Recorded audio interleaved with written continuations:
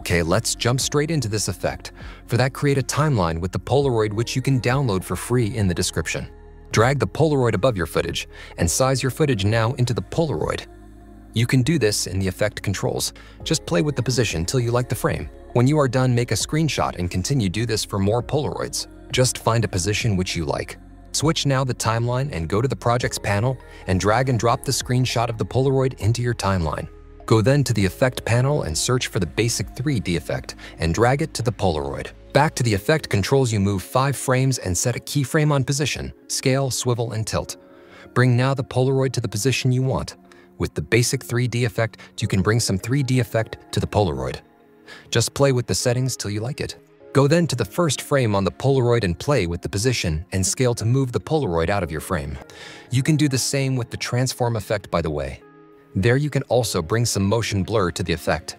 You can still make some small adjustment till you like the movement. Don't make it too slow and don't make it so fast. Make it look smooth and elegant. Let me speed this steps up. This looks very nice. Do now the same steps with the other Polaroids.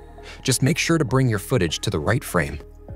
Make a keyframe after 5 frames, position them, drag and drop the basic 3D, and customize them till you like them. If you have any questions, let me know in the comments and make sure to download the Polaroid in the description. In the effect panel, you can also add the noise effect to make the look of the Polaroids not so digital. Bring the noise level to around 15 and copy and paste it to the other Polaroids.